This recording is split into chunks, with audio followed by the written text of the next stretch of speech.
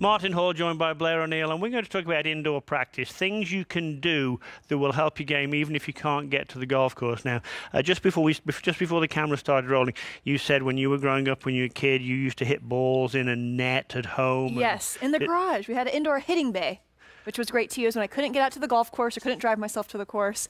I'd be able to practice into a net, and it was great. Well, it served you well. I've got a net story that did not serve me well. Uh-oh. And I think if you're using a net, you have to be really careful. Does it keep you mobile hitting balls into a net when you can't get outside? Yes, it does. Does it keep the speed there? Yes, it does. What's the problem? It's not easy to know where the ball is going. That's true. We're a lot better these days than we used to be because we have video. You can put your cell phone on a tripod, and I do that frequently. But you need to have some idea where the ball's going if you're going to hit balls inside. I'm going to give you some drills that do not involve hitting golf balls in case you don't have a net in the garage. But if you had a net in the garage, I think you've got to at least do one of the two following things. You can get a launch monitor of some description. They come in all prices. Yes. They can be really expensive. They can be not that expensive, but at least they give you some idea of where the ball's starting. Let's say you don't want to do that. Blair, I'm going to have you set up, and what I've done here in studio is I've taken an alignment stick and I've just put it on the target line. Okay. So not only for you to look at that, but when you hit, you can see which side of the alignment stick you're missing. So at least you know where the start direction is. And I will say this, Ian Woosnam, my friend when we were kids, won the Masters, #1 player in the world, way back. It shows how he was smarter than me. He used to hang a biscuit tin down, a sizable biscuit tin down right in the middle. So even if he didn't actually see where the ball went, it would either go bing, and he knew he hit his target, but he knew he did, and that's why he was so good. But I think, look, you have to have some target when you're swinging inside. So let's just hit one here. Okay. Don't think that'll interfere with the computer, so our hitting light on. And having an intent to start the ball, and you started that right over that alignment stick beautifully, and the ball went straight. Now, let me tell you my story. It was back in England, way back in the day, and we had a period of snow for about 3 months. So I thought, not to worry, I will not be daunted. And I was on a kick of actually really hitting my driver. So I hit drivers about 500 balls a day for the best part of 3 months. And when I tell you I was hitting it solid, that is an understatement. I was just ripping it right out of the middle. And every ball I hit, boom! Good ball contact. It was so solid, so solid. I actually wore a hole in the net about here. We had to replace the net. Couldn't golf, snow. Problem. When the snow melted and I went outside, I had the worst duck hook you've ever seen. Okay. And that's where you have to be really careful into a net when you're hitting golf balls, because it's not easy to predict the flight of the ball unless you at least do what Wuzzy did, put a biscuit tin there or something you can hit, or better yet, get some sort of launch monitor. Now, something of substance that you could do even if you didn't hit golf balls. Two things I want to talk about here, really, Blair. Keeping the head fairly steady. I mean, Jack Nicklaus, one of my great mentors, thought that keeping the head still is golf's one unarguable, universal fundamental. So anything you can do to keep your head still would be great.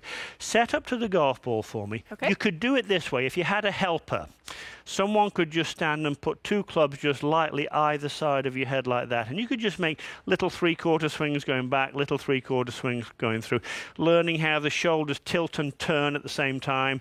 So you're getting a fairly steady, centered point to your golf swing. And I think that's important. The head stays still. Everything else is moving around and underneath and twisting and turning and talking. But you want the head to stay still. Okay, let's say you don't have someone to help you. Let me have your club. Okay. Here's what you could do. Put your two hands across your shoulders. You could just shimmy up towards a wall, put your head against the top of a wall, and I'm just going to have this club represent Pretend the wall. that's the wall? At the very least, I would recommend people do this. And you just turn, and you turn, and at the very end of the swing, you would probably just move away from it. You wouldn't keep the head on the wall all the time. But gosh, if you just did that a few times every week, when you get to the golf course at the weekends, if you're lucky enough to play every weekend, that is definitely going to help you have much better body action. Get some good reps. So I think when we see people who've got beautiful golf swings, I mean, you know, I think of Rory, you know, for many years I thought of Retief Goosen. I think of Xander Schauffele. I mean, what a gorgeous looking golf swing. What we're looking at is two things. We're seeing a hub that's pretty steady, so learn to keep the head steady. You're also seeing something where the club is on a good plane. Now, what does a good plane mean, and what's a drill that I've got for that? A good plane would pretty much mean that however high your hands are as you finish the backswing, they're going to be about the same height on the follow-through. They're not going to be low on one side and high on the other, or the other way around, because that would tilt the plane offline. So I have a drill to do that. It's called the three-step. Okay. It sounds like a dance, doesn't it? It does. There's the three-step back and the three-step through. The Stoke-on-Trent. There's the Texas four-step, I think, or the Texas two-step. Yeah, this is the Stoke-on-Trent. Now we're doing the three-step. Yeah, this is the Stoke-on-Trent three-step. But to get a good feeling of where it should be, and again, you don't have to hit a ball. Take your setup, get a good grip, get your good balance, get your good stance, all that sort of stuff. You know, you can check all those things at the weights underneath the arches. But watch carefully how I do this and then copy. Number one, without changing the angle of inclination forwards, I'm just going to bend my arms, bend my wrists, put the club on the shoulder. That's number one. Number two is I'm going to turn my chest away from the target, but still keep that angle of inclination. And number three is I'm going to stretch my hands as far away from my body as I can get them. And then I'm going to stay there for about 10 seconds. And I'm going to scan my body. What do I feel? Well, I feel a load in my hips, I can tell you that, which means I don't normally do that. I feel a stretch in my shoulders, which means I don't do that. And I've got to be a sponge. I've got to absorb that. That's where I want to be at the end of the backswing. So again, do that with me now, please, Blair. It's going to be, one, I put it on my shoulders. Two, I turn without altering the sort of the tilts of my body. And three, I stretch the arms. That's where I want to be at the end of my backswing. I might close my eyes and hold it there. I feel like this puts you in the perfect position. It puts you in a very good position. Yeah, very close. Now, what we have to do is match it on the other side. Okay. So now we've got the three-step forward drill. And that's just going to go club on the trail shoulder, club on the lead shoulder. Now, this changes a bit because I turn, but my trail heel elevates a little bit. And again, now I push my hands away so they feel the same height off the ground. So I'm wanting to feel, here's my backswing, 1, 2, 3. If I know where I should be at the end of the backswing, now we'll do the forward swing. 1, 2, 3. And I know where I should be at the end of the forward swing. And I can join those two spots together, then I'm going to have a fairly on-plane golf swing. So let's just see you do those two drills. Okay. We're going to go backswing 1, 2, 3, hold it, hold it, hold it. Now do the forward swing drill. 1, 2, 3. And then you've really just got to think of connecting those two dots.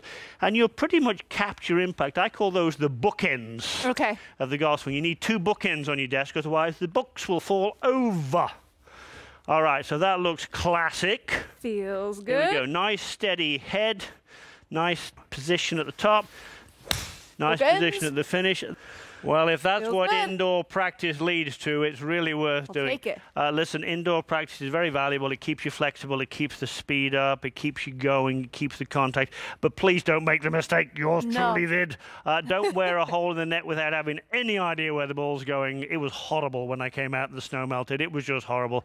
So you do need some way of knowing where the ball is going. That's good. We've got these tips and drills to help everyone at home. And I hope that this does help your game. For more great tips, subscribe to Golf Channel on YouTube and make sure to watch School of Golf.